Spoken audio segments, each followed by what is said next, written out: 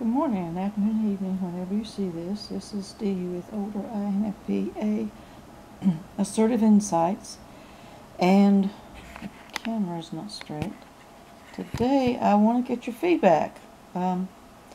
Just want to talk just a couple of minutes about, I think it's NI, and just me, and it's all about me, but about maybe INFPs and things that natural occurrences. And what I'm talking about is me and hurricanes. I have a connection with hurricanes, of being able to not get in harm's way.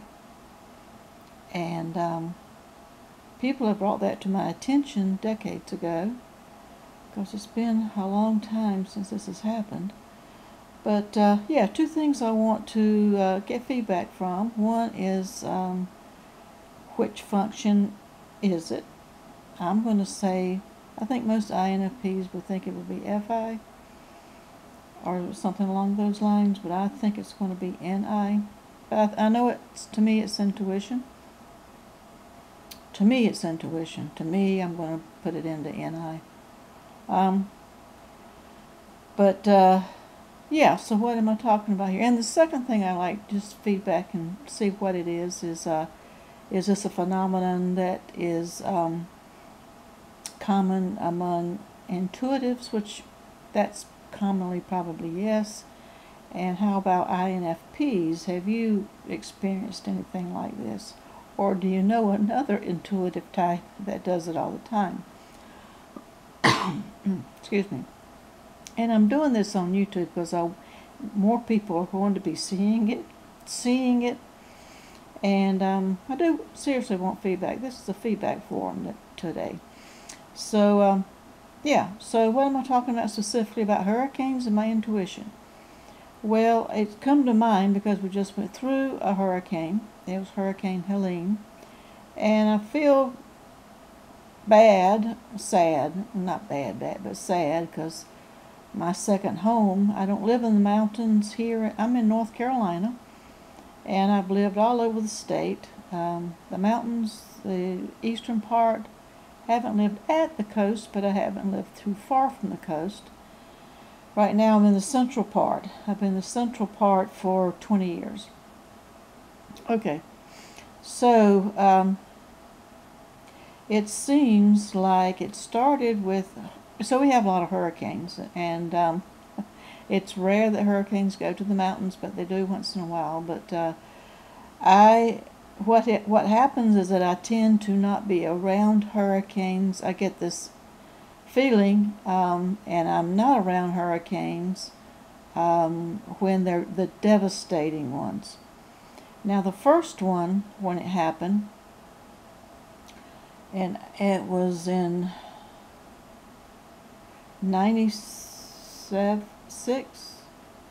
the late 90s, was Hurricane Fran. And I moved out of my house here in central North Carolina to go to eastern North Carolina for a job. And I had only been there a week, and I had not even finished moving all of my things.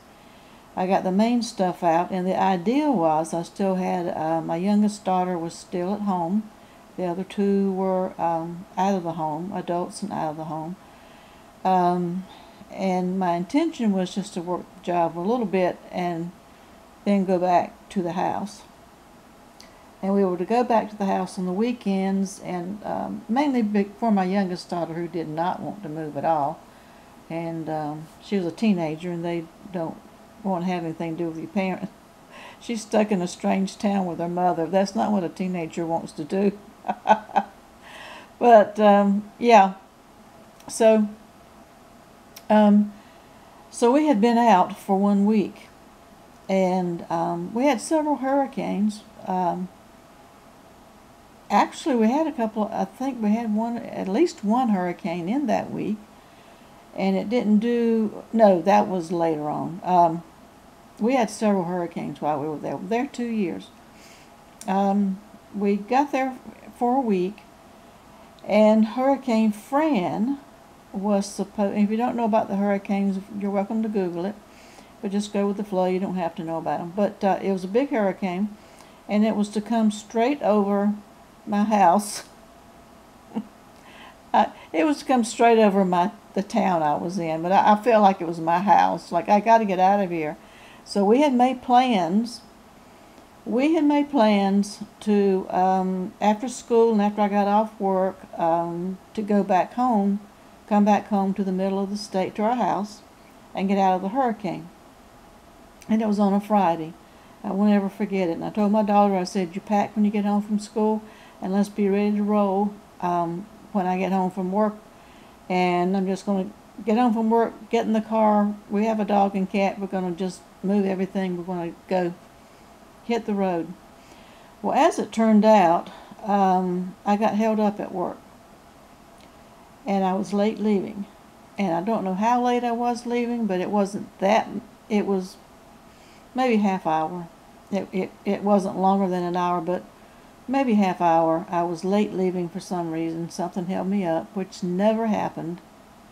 And I'd only been there a week, I know, but that really has never happened in my job. That something really holds me up. When it's time for me to go, I'm going to go.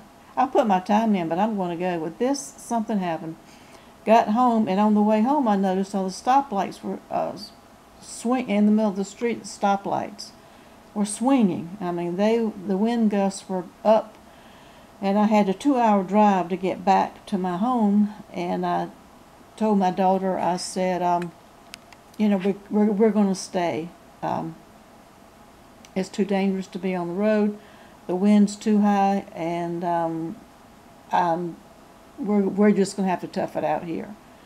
So we did, and the following morning, my neighbor here at my home in Central Raleigh called me up and told me to come. I need to come see my house.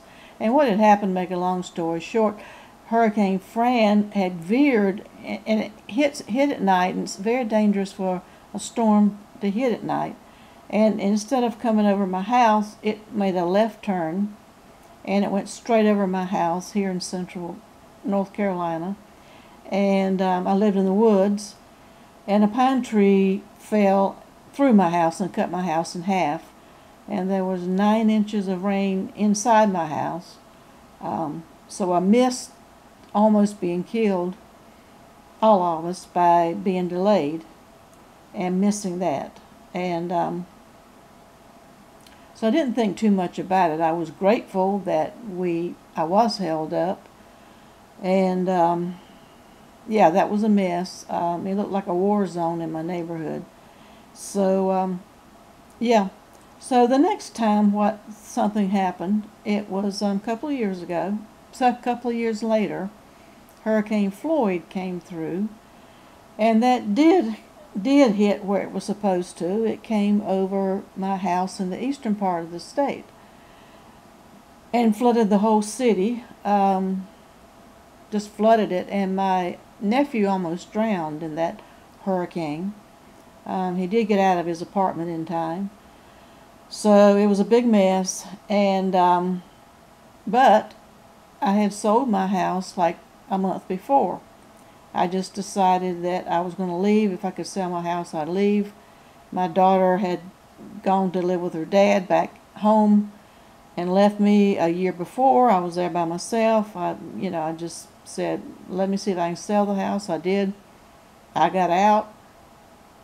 It was like 1 in 500 year floods or something like that through the town. Very impassable for weeks on end. It was very devastating. Then that got my attention, that I am leaving. I am getting out of harm's way. Somebody is helping me somewhere or another. I don't know if you believe in the supernatural, you believe in the universe or God or angels or anybody. I don't know what I believe. I just know something was going on to keep me from harm. And someone actually told me, a friend of mine at the time told me, they said, oh, when you leave a place and you move, I think I'm going to move because that means that a flood's coming. So I thought it was kind of funny. But then I went to the mountains. I got a job left central North Carolina, which is where I had moved, back to the same city where I am now, and I moved to the mountains. And I thought, well, I'll go somewhere where there aren't any floods. Haha. Yeah, there are floods. The water has to go downhill. So I was in a lot of water there, but not any catastrophic things. So nothing's happened. So those two things have happened, and I've always been kind of curious about that.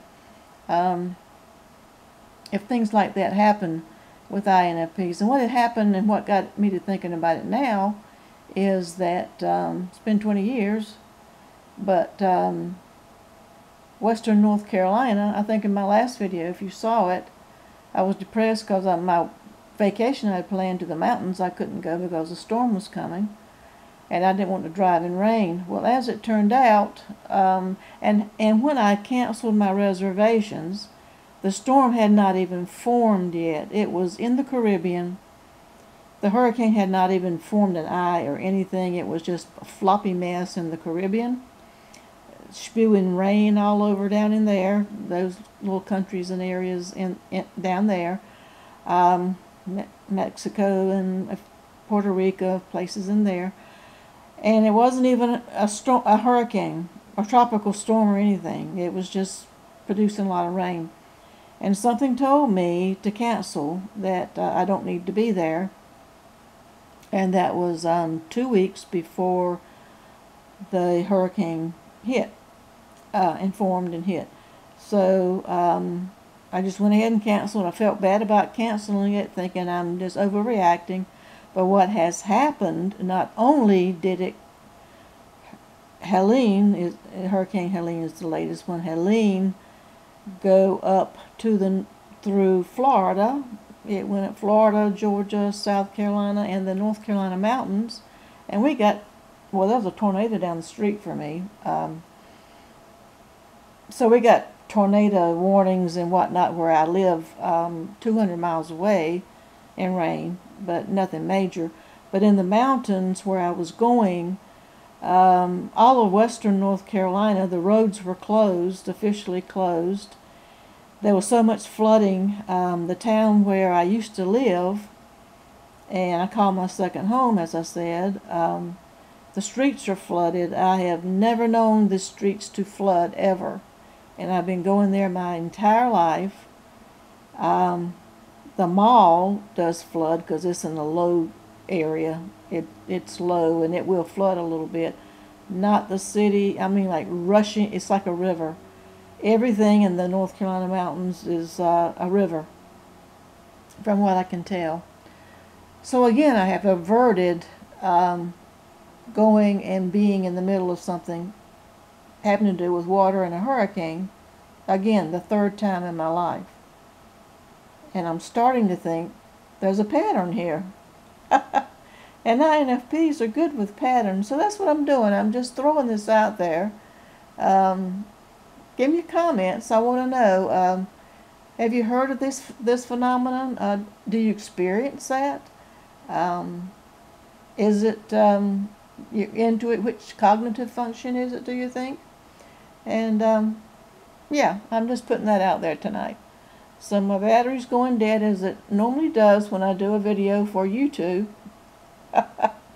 So let me know what you think. I hope you're doing well. And there's another storm brewing down around the Caribbean right now.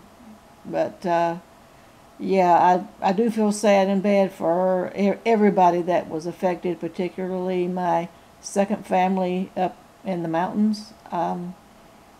Hope everything turns out well, but there won't be any hiking for me probably until next year. So until next time, stay safe.